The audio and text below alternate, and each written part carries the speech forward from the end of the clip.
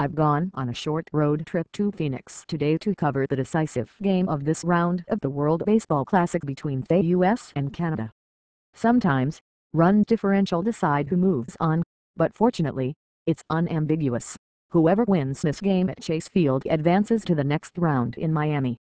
Yesterday, I'm sure Mariners officials were extremely nervous during that wild Canada-Mexico brawl, hoping that Michael Saunders and Oliver Perez escaped unscathed.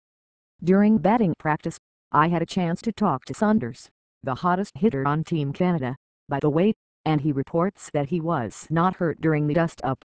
But that's not to say he wasn't in the middle of it. I think everyone was in the middle of it, like you're supposed to be, he said. You're supposed to be able to stand up for your teammates.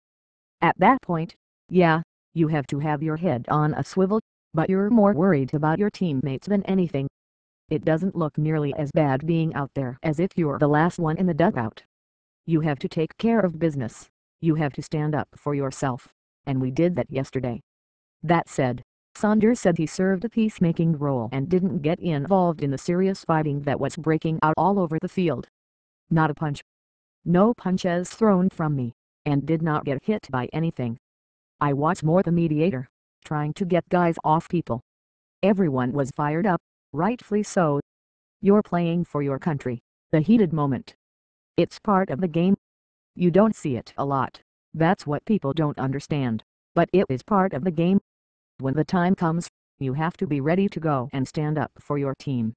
Meanwhile, Saunders is on a torrid pace as the number 5 hitter in Canada's lineup, behind former MVPs Joey Votto and Justin Morneau.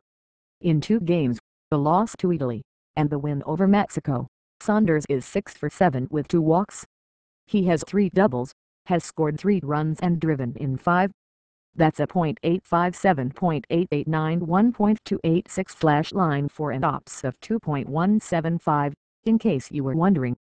I'm just seeing the ball well, not trying to do too much with it, he said. We had a great game as a team yesterday, and everybody's swinging it. It's contagious. Hitting's contagious. Yesterday was a lot of fun, but just like the first day, we've moved on. It's in the past. We have to concentrate on today's game.